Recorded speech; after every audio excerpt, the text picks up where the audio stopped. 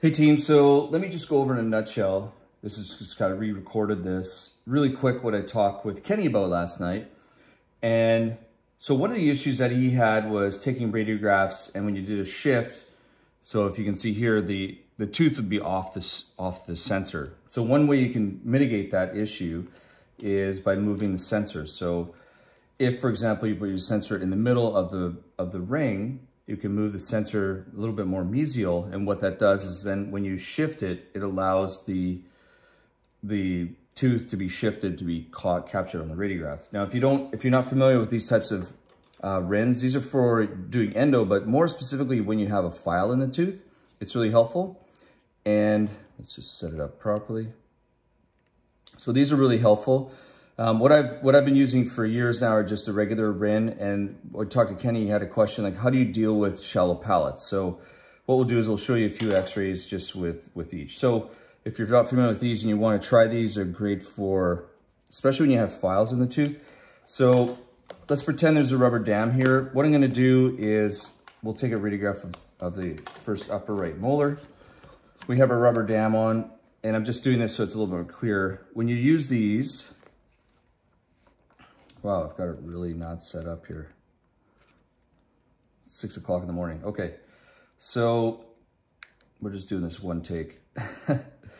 All right, so I've got it set up here. We're going to place this where our rubber dam clamp is. And the way that this works is that it captures, you need to bring it in and then kind of capture behind, because the rubber dam's in the way, so you're gonna try to bring the rubber dam forward, and then if you're having a difficulty, then you can see my indicator is really the back of the clamp. So Mr. Dexter doesn't really have any type of, he's got a really hard palate, so we're gonna get him to bite down, just like this. And then we're gonna imagine there's some clamps in there, and then we're gonna talk about a distal shift right now. So if we go straight on, so there's a regular straight on.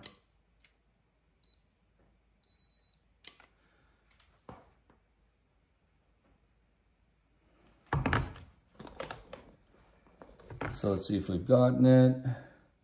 Okay, there's a straight on. You can see already that the tooth is shifted a bit, because in a distal shift, the easy way that I figured it out, well, not figured, yeah, I've kind of been doing this a while. I finally figured it out was, that's just by struggle, that statement, is that the distal buccal root is lined up over the palatal root. So you can tell, then what that helps us to do is when we have a distal buccal shift, we're able to see where our files are in the mesiobuccal root. So if the tooth was, so if I'm going to do a shift shot, you know, the tooth is a little bit more mesial. So what I might do is just bring that sensor a little bit more forward if I can. And then we'll do our shift. Now a shift you can do, you know, just literally kind of shifting at 30 degrees. What I like to do, and you'll see with the other RIN, the yellow RIN, I'm going to bring it up at an angle like this. So there's my angle there. If you can grab that, I'm going to rotate him around. It's kind of like that. So let's just grab it. So I'm still kind of tipping distal, but I'm also tipping a little bit more superior. And the most distal, further posterior, that's the word I'm looking for, part has to be kind of off the RIN. So there's a great example of what not to do. The shift, we've definitely shifted it much more mesial, because there's a palate and our distal, and there's our distal buccal root, and then there's our buccal root. Now, would this be enough during a shift shot or during cone fitting? Like, yeah, it might be. But let's move the film just a little bit more mesial. We'll do the same shot. I'm not going to shift it as much. But I'm still coming down at an angle. And what that helps to do is to make sure you don't cone cut. Because I think a lot of the experience, and especially my own experience, is just missing the tip. There we go. So if we were to see, you know, we barely got the palate, but you can see we've got more of the, you know, we've got way more of a distal shift because our distal buccal root is way further forward, mesial, than the palate. But we definitely got more of a shift of that root. So that's a distal shift. And it'd be the same thing. So I don't really use mesial shifts. I don't find them useful, because The main root you're trying to find in especially maxillary teeth is the mesiobuccal root, and you might as well distal shift it to see that. And in lower teeth, the mandibular teeth, let's just reset this. Actually, what we'll do is, in mandibular teeth, the main thing you're trying to look for is your mesiobuccal root. There's your mesial root. All right, so let's set this up like this. So same thing, I would do the same thing. And actually what I wanted to talk about quick with while our clamp is on that upper tooth is just still, you know, we're going to be using, this is what I'll do for my cone fit still. This is what I do for a cone fit. I'm about to do a cone fit in about 2 hours. So when I have a case like this, we'll just stick on that actually. When I have a maxillary case, and this is just literally from years of struggle, and learning little tips here and there. So what I'm gonna do is, this is, you know, kind of that angle bisecting technique, but it's really hard to do this technique with files in the tooth. It's almost impossible because the files bend all over the place. But if you're doing gutter purchase points, that's pretty straightforward. So if I'm gonna take this will be my cone fit radiograph.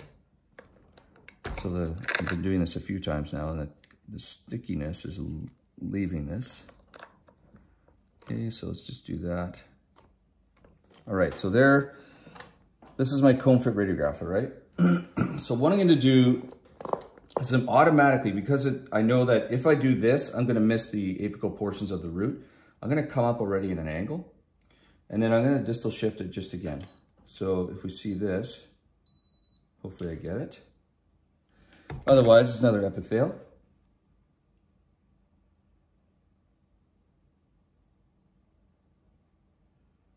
Epic fail.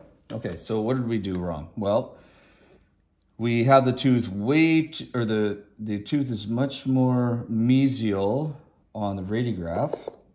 So let's just move our radiograph up a little bit more. And there we go there. There. Yep. And let's not shift it as much. Let's try this.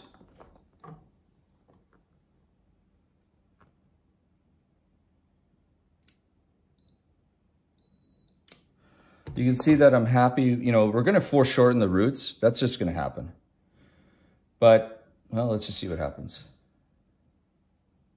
There we go. So, if you rerun back through if you wanna see the angle, so the key, what I did there was I moved it forward. I moved the sensor forward so I can get more of that distal shift. We do have a distal shift. Memory, in the back of my mind, the tooth is shifted already. Rotated. But that angle coming down, yeah, the tooth is going to be foreshortened, but I'm able to see the apice of that root, and which is typically what I want to see when I have a cone fit anyways. All right, so there's that. And let's just do a mandibular tooth.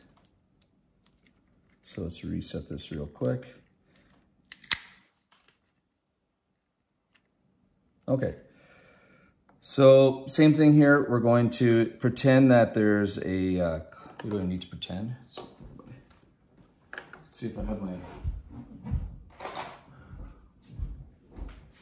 I'll do it for real. So this tooth has been root canaled by someone. All right, so we're gonna pretend that this is a cone fit radiograph. And it's gonna be real because the rubber dam clamp is gonna move all over the place. All right, so let's just place this down here. We'll place it a little more mesial because we are going for the distal shift. Now, do I distal shift all the time during my cone fit? Not really.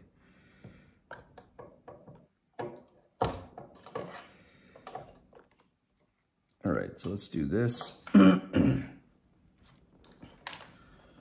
All right, so if I do a straight on, we're gonna miss the root apices because the clamp is in the way. So what I'm gonna do is I'm gonna come at a distal angle, kind of like this. And let's just see what happens.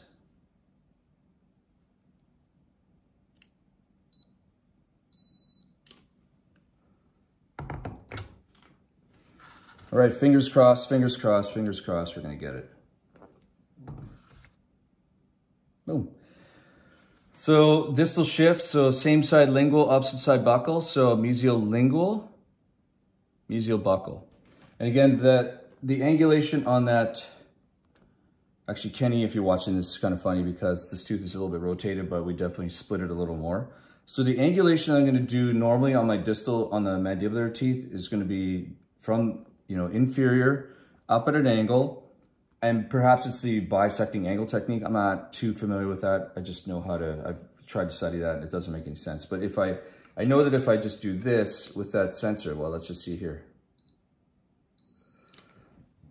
Now, hopefully I cut off the roots, the apices. So I'll get a cone cut. I should only see about, oh, I got it. Look at that. Can't believe it. But you can see, oh, look at that. Oh, I learned something today. But in real life, it seems like I'll always get a cone cut. So I'm going to come a little bit more inferior and to get that distal shift. So that's straight on. We don't really get a split. And again, let's just do it one more time. We'll try different angles so you can kind of see it.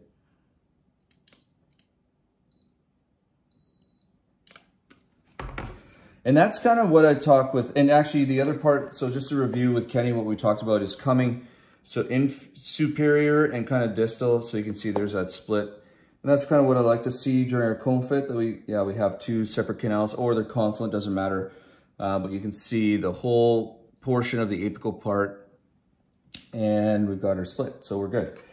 Now, so in a nutshell, what happens is for maxillary teeth, we're going to come superiorly and distally to get that distal shift, and inferiorly and distally on, or posteriorly on mandibular teeth. Now, I think the biggest thing you can do, is to move the, just moving the sensor forward. Now, there's times when you can't use the RIN. It just is ineffective. And I found that we were practicing yesterday with one of my other dentists, and it's kind of premolar areas. Those are really hard to get, even just radiographs, because of the palate. So sometimes you have to go with an individual and get it angled, fairly crazy. And you may have to have the patient to hold it, in the sense that, so you can capture that information.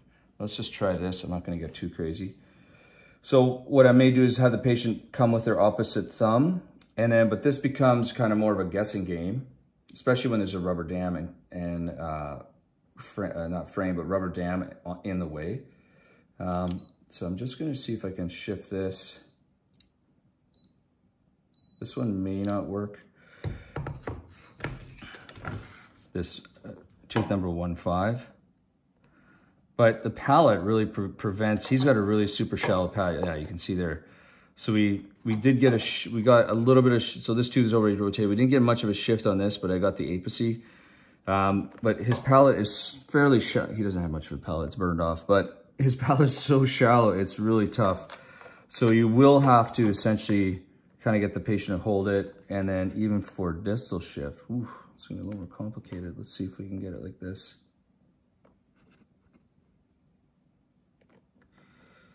We'll hold it kind of like that.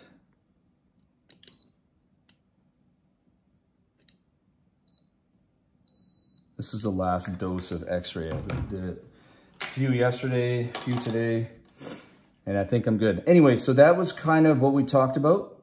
And yeah, see, I missed it. So it's really complicated to get that. You're gonna have to fiddle around and just so you know that you're not alone, that premolars are really tough to get radiographs on. Anyways, that's pretty much what we talked about. That's in a nutshell. And then let me know if this is helpful. And thanks so much for joining me on this course. I'm super grateful you're here. We'll talk to you soon.